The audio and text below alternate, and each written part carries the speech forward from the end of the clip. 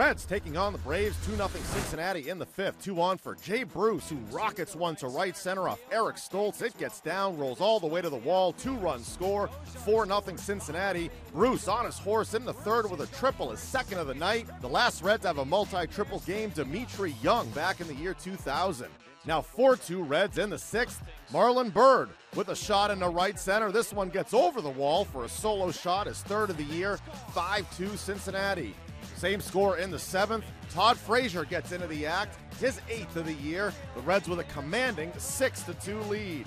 They weren't done, though, in the ninth, leading 6-3. Donnie Veal facing Zack Cozart, and he goes yard. A 2-run shot, number 5 on the year.